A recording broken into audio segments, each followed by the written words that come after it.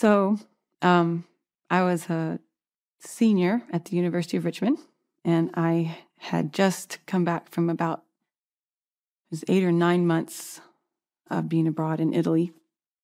So it was my first semester back. I was 21, and I'm from a really small town, so it was kind of like my first real foray into the world and to see bigger places and understand more of how people felt about Americans abroad. You know, it started to kind of chip away at some of the ideas I thought about who we are in the world, I guess. And so it was a really formative time for me. And it was a beautiful morning.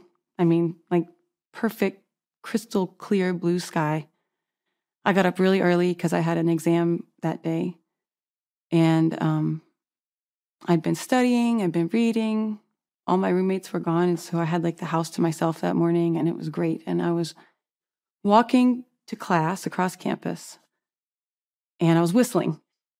And I had like a Nokia cell phone, so I hadn't turned it on. I only turned it on to call my parents, I think, at that time. Hadn't looked at the computer or anything, or news or TV. So I was whistling, and a friend stopped me and she said, you look really happy. I don't think do you know what's happened? And I was like, no. And she was like, well, come with me. And so we walked through the Commons, and we were right there, and there were people crowded around TVs all over the Commons and at the university. People were crying. People were just like staring in disbelief. And I saw the second plane hit because they were filming it live at that point. And it was just total shock and disbelief. My uncle was working downtown at that time. I had 2 cousins and my aunt and uncle that lived in Manhattan that I would go see frequently. And so no one knew how to get in touch with him. We were all calling frantically trying to get in touch with him. He ended up walking from like Wall Street all the way back to 74th and Lexington, took him hours. So no one, he found like someone let him borrow a phone or something and called to let us know he was okay at some point during that day. But I'm getting ahead of myself. I mean, because there was so much dissonance between this like beautiful day, perfect fall day, and this like unthinkable tragedy. And it was one of the first experiences of that in my life where, like, honestly, sometimes even on these like really beautiful fall days, I'll still get that kind of nauseated feeling that I had. It's like an association because it was so strong for me. I didn't know what to do. I mean, we all sat talking, not really talking, just like being together felt right. So I walked to the class I was going to, and it was like a class on the history of work in Europe. And I said, this just feels totally ridiculous for us to try to hold class. I mean, I don't know how you guys feel, but I feel like it's almost disrespectful. And everybody, so then we ended up just kind of sitting and talking to each other for a few minutes, and then we all went back.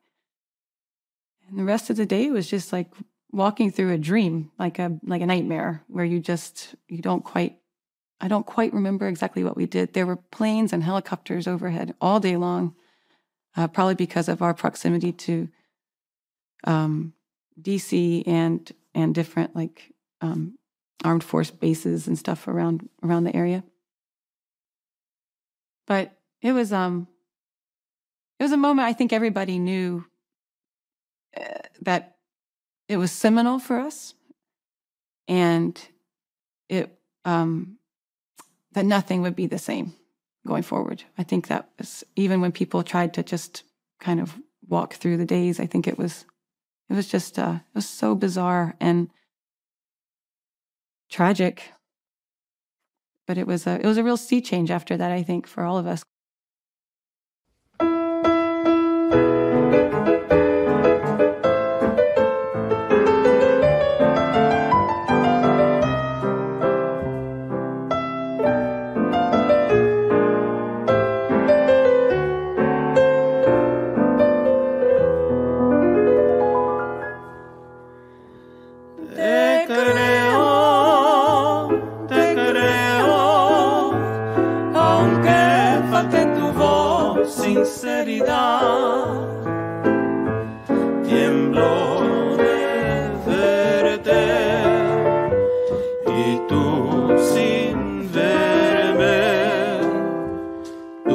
mirada vacía que me habla, volúmenes día tras día. Te creo, aunque falte calor en tu tocar. Mano en mano me acostumbré al invierno de tu pensar. Tranquilo infierno de contigo estar. Te creo, aunque falte respuesta en tu hablar. Error quererte, peor no amarte. Y no derroca el mar, que mi corazón nadando nunca alcanzará. Recuerdos de algo que no vi, dolor que ríe al consumir, vacío al que yo confiado, contento y corriendo un día caí, sufriendo por mi presumir de ti, no puedo desistir, perdido en ese mar me falta solo esperar contigo un día morir.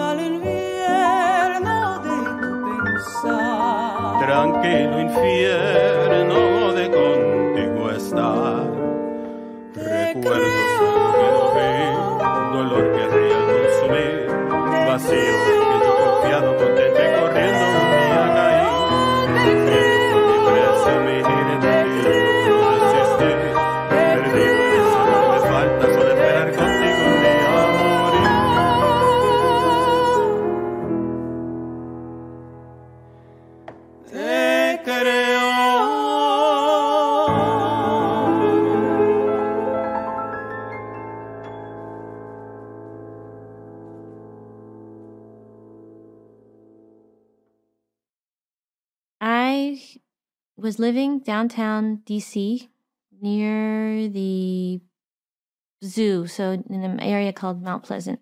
I had gotten up early that morning, which was, not normal for me. But I had gotten up early because I had taken a friend to drop him off at school, UDC. And on the way home, I had this. When I did that, I was called my nana, my grandmother, just to check in. And I remember calling her and just like normal, oh, hi, how are you? And she's like, oh. And it was probably early. It was early. I'm not sure of the time. I don't remember the times of when everything happened, but it was like, oh, are you listening to the news? I kind of had NPR on, but I wasn't focused. And I remember they were talking to someone who was, and then I started to listen. I was like, oh, whoa, like they were in that moment talking to on the phone with someone who was either in the building that had just got hit, or I think the building, whichever building was second, like across the way, and they were looking out the window and they were reporting that we have so and so on the phone, and they see flames, and everyone at that, the whole day everyone was speculating, right? What in the world? And so I'm on the phone and we're talking, and so got back to my home, and just remember, I had roommates, a bunch of roommates, and we, everyone's sort of waking up because we're in our 20s and nobody gets up early, and we're all artists, so we slowly, everyone wakes up and starts to realize what's happening, and someone had little TV. We didn't have a really TV. And we, I just remember, you slowly start to realize what's happening, and some of us have the radio on and we start to call, start to try and call people. And I just remember the situation just escalating so fast, like within that minute, the time that, that moment I was driving home and then I got home and then it was just like, I think by then the building had fallen, no one knew what happened. It was just like, there's more planes coming and there's one headed for DC. Of course it's headed. Of course there's a plane headed for DC. I mean, why not? I mean, DC's the capital. So I remember we're in DC and we're very close to, I feel like, a target. And I was like, well, what do I do if there's a plane that starts, what do I run? Where am I going to run to? I mean, it was really just mass confusion in my head. And once the Pentagon got hit, I feel like that was the plane that they're like, there's a plane headed, or no, the plane that went, the other plane that crashed in Pennsylvania. I feel like that was the plane that was going to come to DC, or it didn't, or it circled, or something weird. I've never gone through anything like this. I've never experienced that, and I never have since.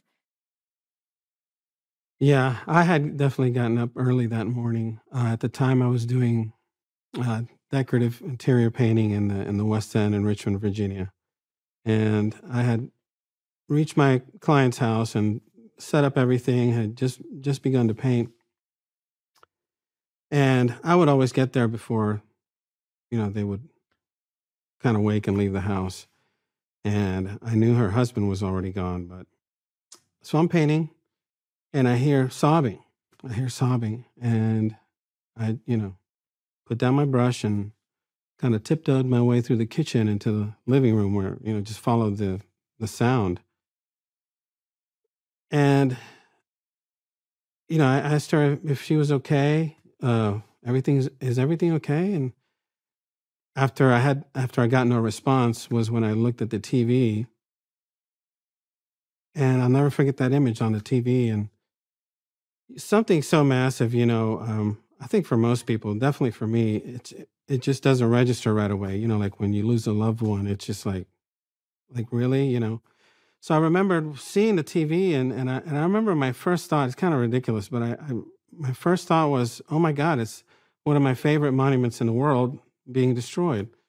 Seconds later, when I looked at her face and just saw the tears rolling down is when it hit me like the massive loss of human life that was surely to happen that morning.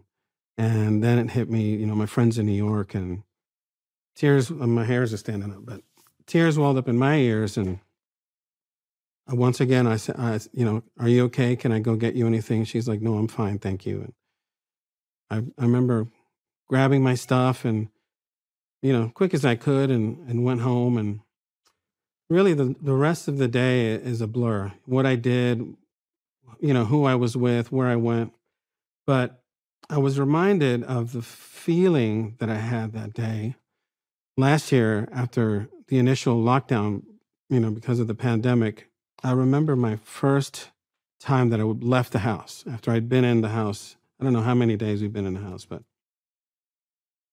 to go somewhere to get something. I forgot what it was. But just this feeling in the air, just something thick and uncertain and, weird in the air. And I remember that day last year and then thinking that's how I felt that day. It took a while for it to hit, everything to hit. And then, and then everything settled in, like the worrying about the friends and who can I call? This is back before I had a cell phone, certainly. But yeah, that's what I remember is where I was and the feeling that I had for the rest of that day after the shock, which took only seconds to, for the shock to turn into sadness.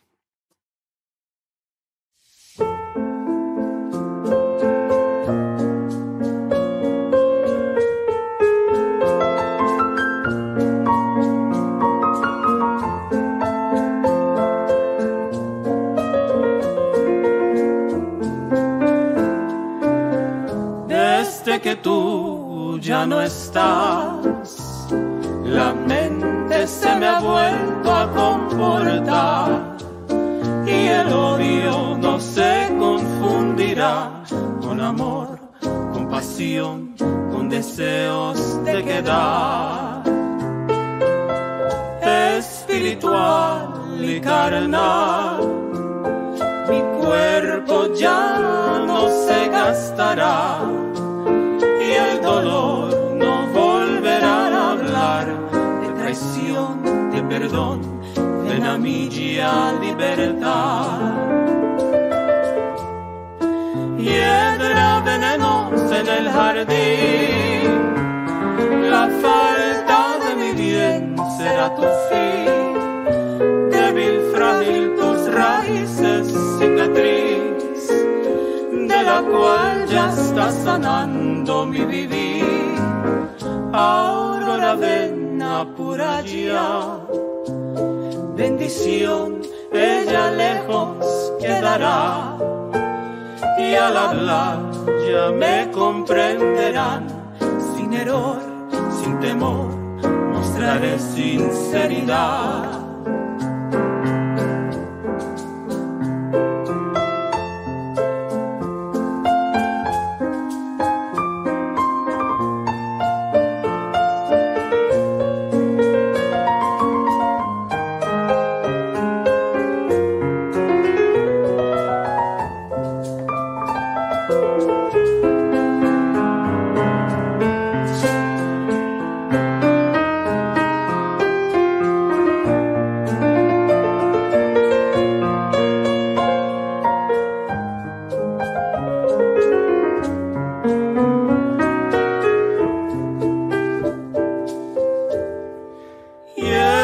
Venenosa en el jardín, la falta de mi bien será tu fin. Débil, frágil, tus raíces, cicatriz, de la cual ya está sanando mi vivir.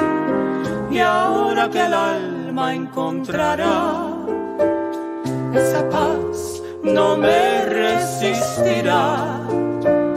Y ojalá una fuerza me vendrá, con la cual otra hiedra mi cariño evadirá. Una fuerza con la cual otra hiedra mi cariño evadirá. Una fuerza con la cual otra hiedra mi cariño evadirá.